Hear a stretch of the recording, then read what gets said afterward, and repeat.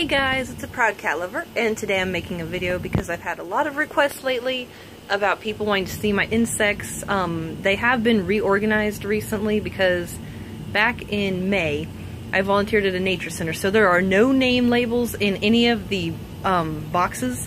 There's just numbers because I had come up with this piece of paper that had, there's a piece of paper for every box, and it had the order of the insects, and then under the order, or the class, or whatever you want to call it, under the order were the names of the insects that were in that order by number.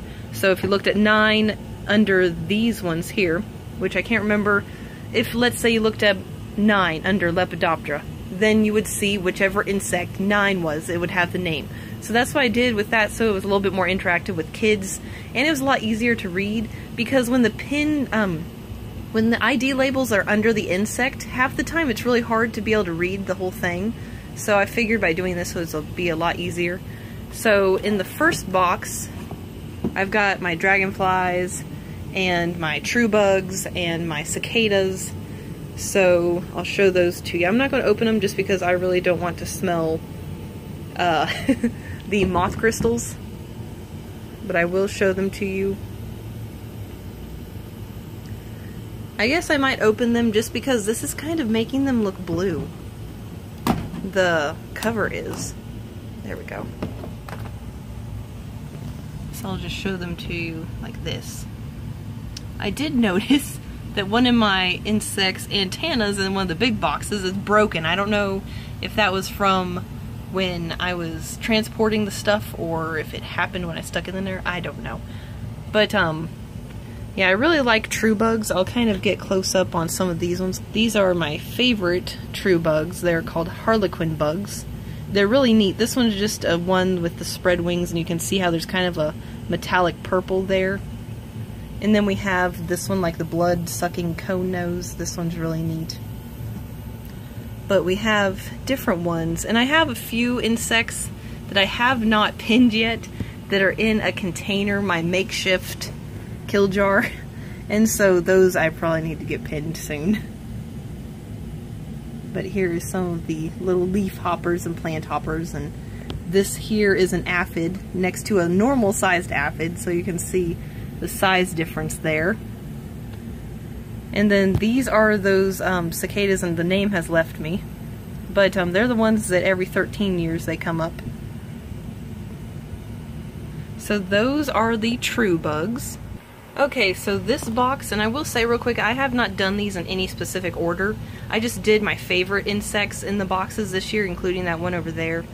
So this has beetles, wasps, flies, praying mantises, stick insects, and the lacewing family, which is this one down here that I don't remember the name of. But we will start up here with some of my beetles that are really neat. I'm not going to go into too much detail because I do not want this video to be a gajillion minutes long, but I just wanted to show you guys the insects because a lot of people had been asking for an update.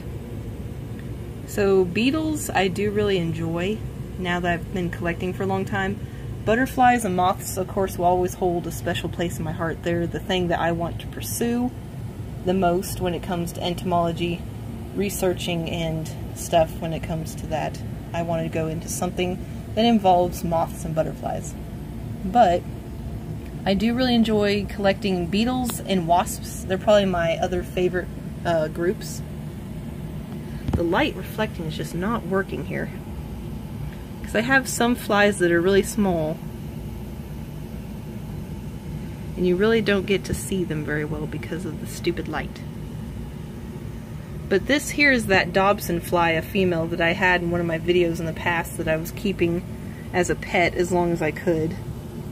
If I angle it like this, you can kind of see the insects, so I'll do that. You can kind of see them a little better.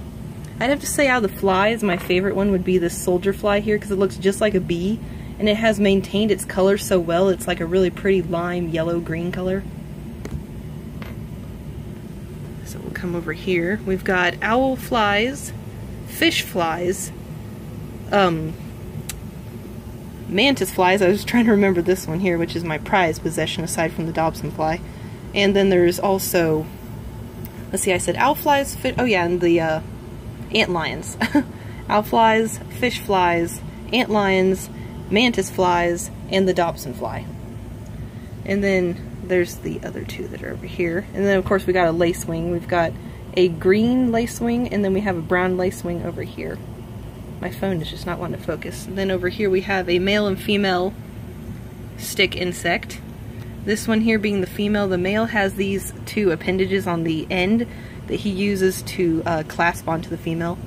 And then here we have the male and, actually, yeah, we've got a male and female Carolina mantis.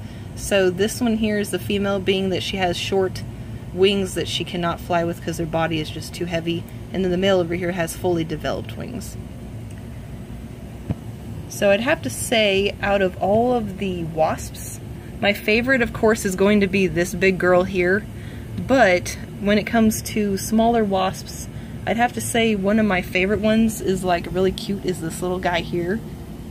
I know it's kind of weird to say cute, but that one's cute. And then this one here has a really cute head, number 53 right there, and then number 54 is pretty cute as well. But and then my favorite ant would have to be this one. I'm pretty sure it's a harvester ant queen because it has wings and it's so large, because that's the only thing I can figure that is. And of course my favorite beetle would have to be this guy, cottonwood borer. But I also have a few tiger beetles I really love, because I put all the tiger beetles together so that they could all be in the same area. These ones of course being my favorites, but I really love this green one as well, which I think the green one is the 6-spotted tiger beetle. So anyway, that is the first of 2 boxes. I'm not going to worry about showing you guys all of this because there's just too many insects, and I've got a whole bunch of alcohol vials. It's just going to take too long, but I will show you guys the next box and then we'll be done. This box, of course, is my favorite. This has all my moths and butterflies that are my favorite ones in here. All the moths are on this side. As you can see, there's a clear line that goes down between all the moths, and then all the butterflies are on this side. So we'll start up here. I put mainly small ones up at the top. And of course these guys I know more about than any other insect, so most of them I know the names of. But just because I do not want this to be a really long video, I'm not going to really talk very much about name-wise. If you guys do have any questions, you can just point out what time in the video, and then I can look at the video and tell you the insects in the shot if you have questions. I will of course point out any that are uncommon or rare to find in Kansas. Of course the Gulf fritillary being one of the more uncommon ones here. And then one of my favorites that I have is the red spotted purple that's right there. And then I have a morning cloak that's right here that's really pretty. This is a regal fritillary is what this one here is called. And apparently in Kansas they haven't really been very popular.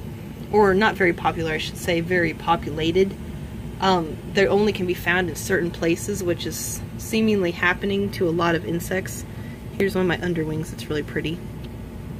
If you can see it. I'll put my hand in front of my phone so that it won't reflect as bad.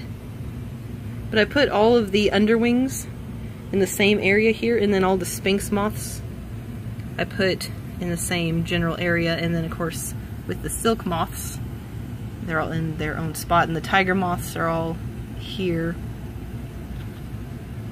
But there's a few insects, of course monarchs for some reason just have not been doing good for a long time. And I planted milkweed like 5 years ago, and I've had caterpillars on it 1 time. So I was hoping this year I'd get some. I saw 1 monarch, and I'm not very hopeful of finding any caterpillars because they just don't seem to be doing very good this year. But the regal fritillary is so pretty. It's really similar to the Gulf fritillary. All fritillaries I'm aware of have shiny metallic silver spots on their wings, because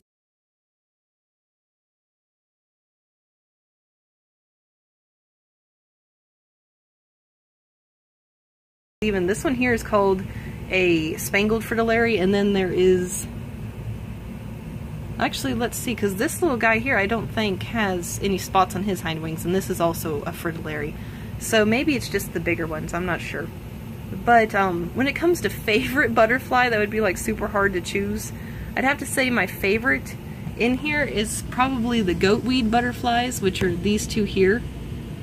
If it's not the goatweed, then it's going to be the Gulf fritillary, or over here we have the Titan sphinx moth, only because of how uncommon this is to find in Kansas is why it's a favorite.